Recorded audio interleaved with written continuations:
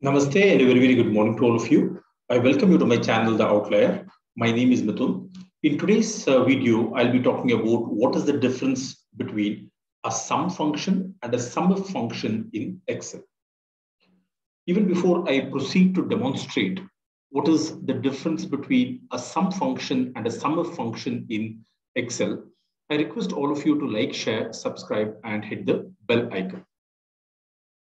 As you can see here in the screen, I have got two important fields. The first one is a categorical field, which has categories. Its name is gender. This is the first field I have. And the second field that I have is salary. I have got the distribution of salary for males and females. Using this data, I want to demonstrate what is the difference between a sum function and a SUMIF function. I've highlighted the male salary using green color.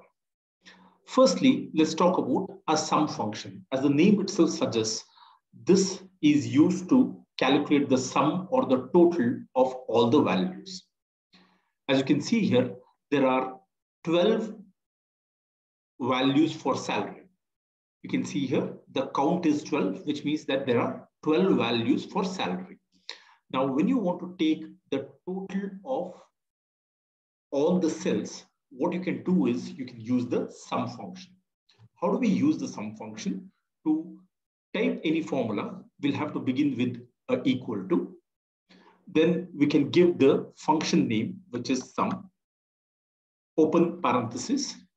You can see here, once we declare the sum function, we will have to select the range of all those cells for which Excel has to take the total. So from the first employee all the way up to the 12th employee, I will be selecting the range. You can see here in the formula bar, you have C3 up to C14. Let me close the parenthesis and simply hit enter. You can see here, this will give you the total salary of all the employees. It is 4,09,050 rupees. How do we know whether the calculation is done correctly or not?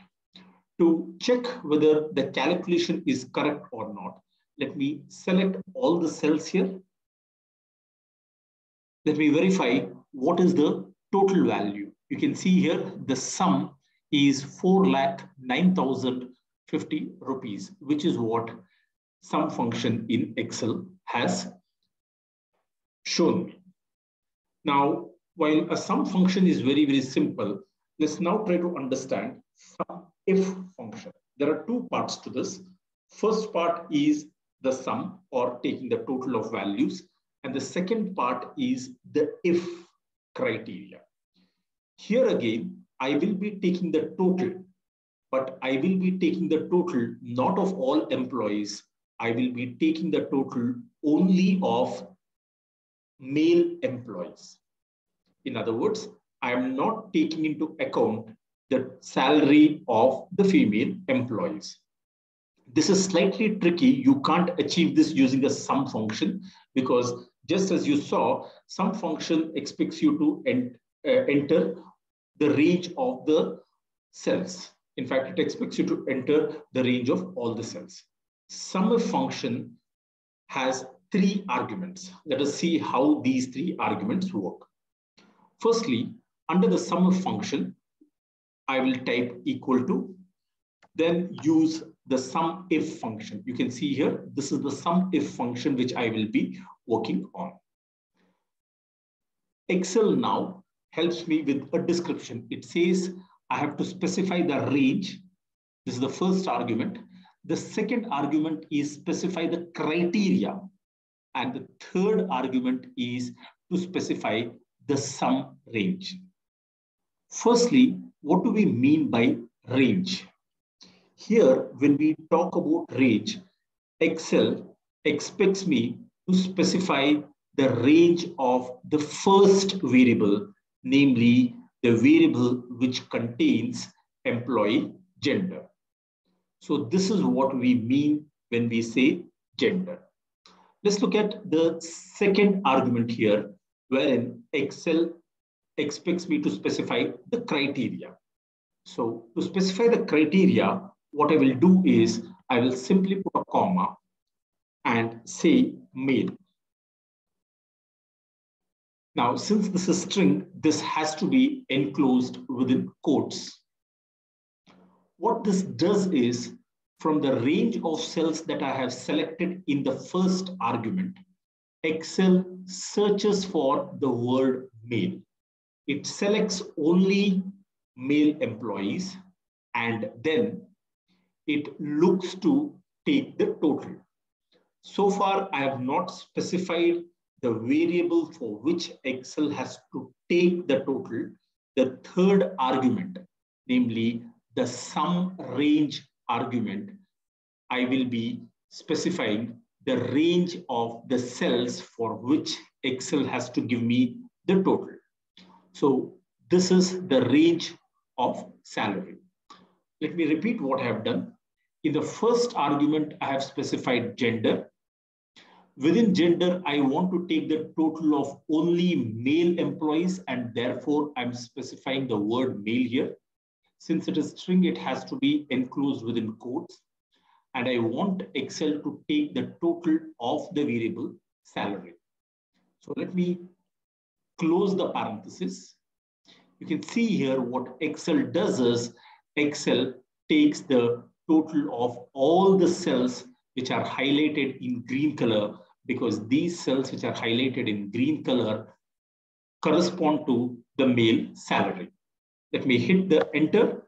You can see here, Excel now gives the total salary of the males, which is 2,78,400 rupees. While the total salary is 4,09,050 rupees, the total of only the male salary would be 2,78,400 rupees.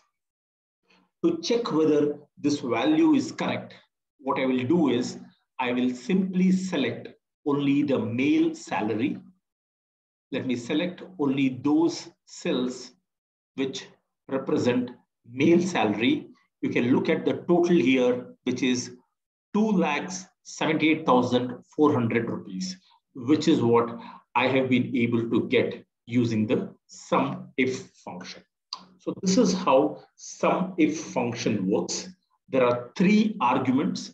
The first argument here is for employee gender. Within this, the second argument is the criteria that you want to specify. That is, if you want to look at only the male salary, you can declare male here.